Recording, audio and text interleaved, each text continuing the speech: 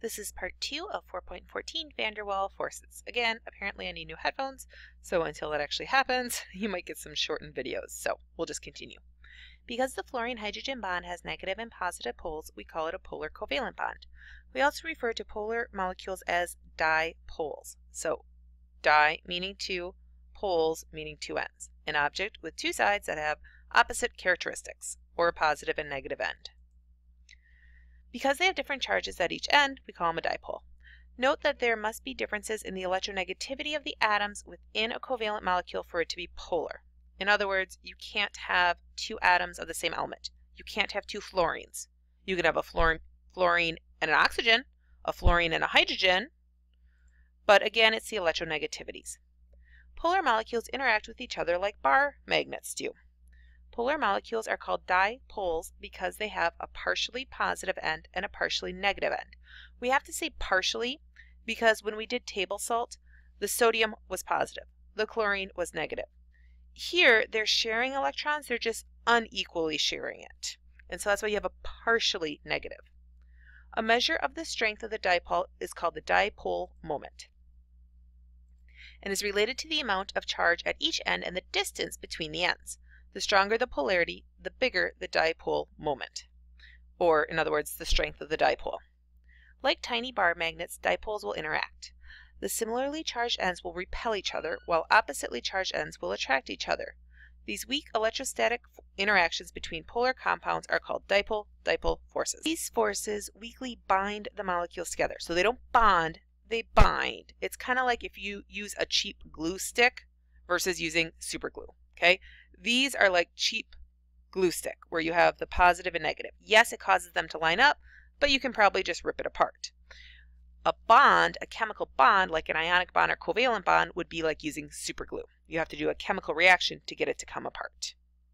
So the fact that there are these intermolecular forces, these dipole forces, that affects properties like melting and boiling points. Nonpolar molecules are attracted by dispersion forces. Okay, nonpolar means what? Do they have a positive and negative end? Nope, they're the same everywhere. So like two hydrogens together, or two oxygens together, or two fluorines together. Consider race cars moving around a track. As a race progresses, the cars may be equally distributed around the track, but there are instances in time when the cars are bunched together at some point on the track and other parts of the track are empty. Electrons move around molecules in an electron cloud much like race cars move around a track. In nonpolar molecules, for the most part, the electrons are equally distributed in the cloud. However, there are brief instances when they are not. At these times, when the electrons accumulate at one end of a molecule, that end becomes partially negative, while the other end becomes partially positive, which makes sense. I mean, if all the electrons are over here, this side's going to be a little bit more negative than this side for that split second. At that instant, the temporary dipole interacts with a neighboring molecule and induces a dipole in the neighbor, like a domino effect. So if this end becomes negative, well then the next molecule, this side's going to want to be positive, and negative, positive, negative. So it's going to domino effect, cause everyone else to kind of line up and change. And the molecules become bound electrostatically through weak forces called dispersion or London forces. Dispersion force is an electric force between molecules as a result of random, fleeting, so like split-second creations of dipoles that domino effects and creates more and more dipoles. So they line up. Or London, like London, England. The larger the molecular weight, the greater the dispersion force. So the bigger the molecule, the bigger this negative end is going to be, which is going to be the bigger the dispersion force. All right.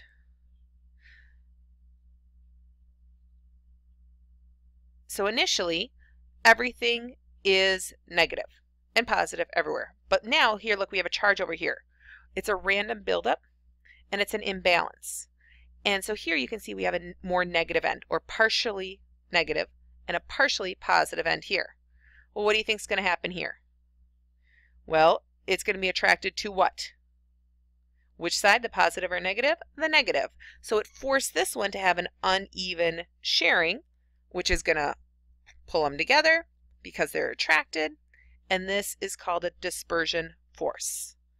Once Now remember we said this was like a split second.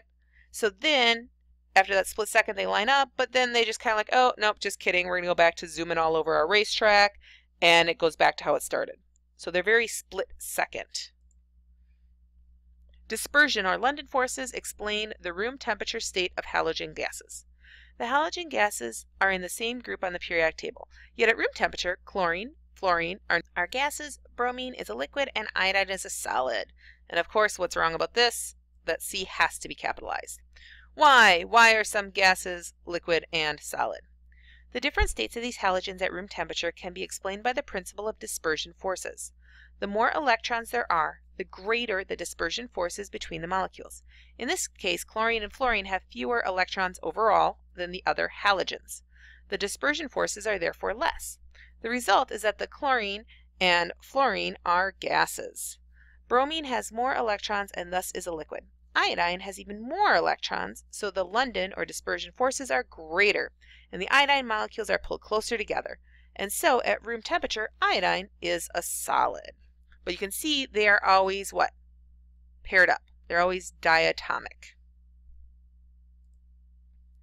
Hydrogen bonds form between hydrogen atoms and electronegative atoms on adjacent molecules. So water. Whenever you think of water, you should think of hydrogen bonding. Here is another kind of intermolecular force. In a molecule, when hydrogen is bound to a strongly electronegative atom, for example oxygen, nitrogen, or fluorine, there is a strong polar covalent bond. The hydrogen is partially positive, and the electronegative atom is always partially negative.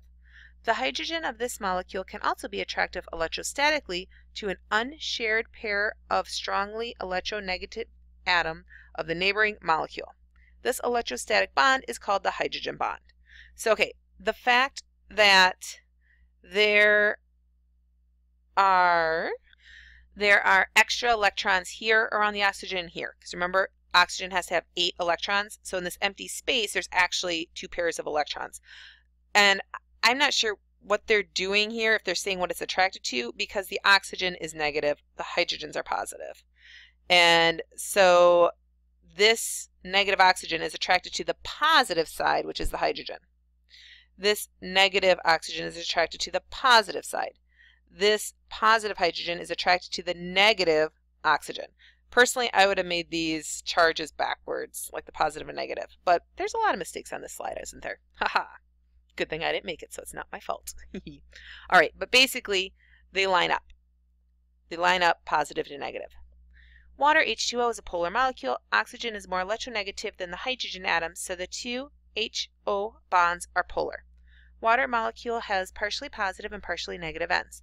The hydrogen atoms thus will form hydrogen bonds with the unshared electron pairs of the oxygen atoms on the adjacent next to water molecules. Hydrogen bonding explains the expansion, freezing in water. So usually when things get solid, they come closer together. But in water, instead, it's going to expand because of that positive and negative. And when they line up, there's actually empty space in between them, and that empty space makes it float. So that's why ice floats on the top, and it's also why water expands when it freezes. When water freezes, the positive ends of the water molecules are attracted to the negative ends of the other water molecules. That's why it's called an intermolecular force, creating an open crystal structure. In this case, a 6-sided crystal. The ice crystal has a large open space and occupies a larger volume than 6 compacted molecules alone. So see, these 6 together take up this much space. 6 other ones only take up like this much space. So water takes up more space when it freezes, and ice has a lower density than liquid water, and therefore it causes ice to float. Hydrogen bonds create surface tension.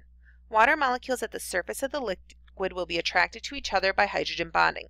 This attraction makes them stick together and gives water a high surface tension. Because of this high surface tension, water sticks to itself along its surface. This property allows small insects to walk on the surface of water and explains why small drops of water form a sphere, because they're attracted to each other. The closest they can get together is through a circular shape. 3-dimensionally, that's the way to get the smallest or the closest. And remember, this is what I talked about too. If you slap the water with your hand, it hurts, or if you belly flop, it hurts because the water wants to stick together because of hydrogen bonding, creating surface tension. Hydrogen bonding is important in biology. Deoxyribonucleic acid, or DNA, has nitrogen bases that form the rungs of the double helix structure. These nitrogen bases, adenine, thymine, cytosine, and guanine, are held together by hydrogen bonds. The bonds can be easily broken and reformed when DNA makes copies of itself. So again, this dotted line saying, okay, we'll line up next to each other because these electrons pairs around the outside of the oxygen are attracted to the positive hydrogen. Again, it's only partially positive because it still has enough electrons around it, but nitrogen's not letting them have it 50% of the time. Similarly, the amino acids that make up proteins contain strongly electronegative atoms, nitrogen and oxygen. Amino acids bind together covalently like links in a chain. However, hydrogen bonds form between neighboring amino acids and cause the chain to coil like a spring or fold like an accordion. Hydrogen bonding affects the shape of proteins, which is important to their many, many functions. So this is huge. Hydrogen bonding changing shapes of proteins. Proteins have to be the correct shape in order to do their function. Polar molecules can bind to ions. All right, so we talked about this a little bit already, right? You've seen this picture before. The intermolecular forces discussed this far are dipole-dipole forces, dispersion forces. So dispersion was between what? The nonpolar, like the instantaneous, the domino effect, and hydrogen bonds, are collectively called van der Waal forces after Nobel Prize-winning physicist Johannes Diederik van der Waals. But there is one other type of intermolecular force to introduce here. Because polar molecules have a positive and negative end, they can interact with other charged particles like ions. The positive ends of the dipole can be attracted to anions, while the negative ends can be attracted to cations. These intermolecular forces are called ion-dipole forces. Why? Because we have our ion, right, our sodium chloride, and it's attracted to a dipole. Ion-dipole forces get stronger with the charge of either the ion or the dipole. They are important for the solubility, so the fact that ions can dissolve, in polar substances such as water, and the reason salts like sodium chloride dissolve in water so easily and conduct electricity when they are dissolved in water. Intermolecular forces are weak. Okay, so again, it's like using the cheap glue stick versus superglue. Superglue would be your ionic bonds, your covalent bonds. Okay, I don't like that they put ionic bonding in here. Intermolecular forces between an ion like sodium chloride and a dipole like water, or your van der Waal forces, your dispersion, hydrogen bonding, and dipole-dipole. When atoms in a covalently bonded molecule don't share electrons equally, they create a polar molecule. So polar, it has poles, with a partially positive end and a partially negative end. Dipoles interact with each other and with ions. Polar molecules with hydrogen bound to strong electronegative atoms, generally nitrogen, oxygen, or fluorine, form relatively strong hydrogen bonds. All molecules have weak dispersion forces from the movements of electrons in the cloud, just like a racetrack, right? Just like a traffic jam. Sometimes like all the cars are in one spot. Same idea. Sometimes all the electrons are in one spot. Dispersion forces are proportional to the molecular weight. So the bigger the molecule, the stronger the dispersion forces because there's more electrons. There's simply more of them. You're going to have a bigger traffic jam in Minneapolis than you are in Rosno. I hope that's how you say it. I'm obviously not from Minnesota. All right. Intermolecular forces, which are very weak compared to ionic and covalent bonds, affect properties such as boiling and melting point. So the fact that there's hydrogen bonding between water helps keep the water tighter together, the molecules, which means it takes more energy to break them apart, which means more energy to boil, more energy to melt than if there weren't any of those hydrogen bonds.